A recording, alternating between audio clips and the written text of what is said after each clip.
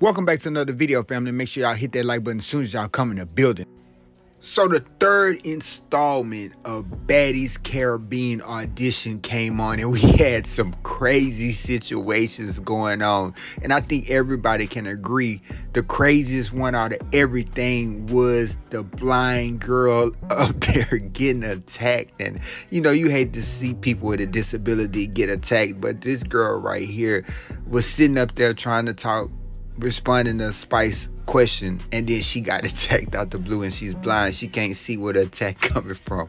That's a shame, man. I don't even much want to make fun of that, but it wasn't a good look by the person, man. I think everybody can acknowledge that. And we seen Jocelyn's Cabaret on Wet on there trying to get an opportunity to get on the show. You know, she don't give a dang. She decided that she was going to go on the Caribbean audition and try to get on there. Forget what Jocelyn talking about. She ain't got time for that, and I respect that she tried to go in there and do what she had to do. She wound up getting a ticket, so you know the cast came out.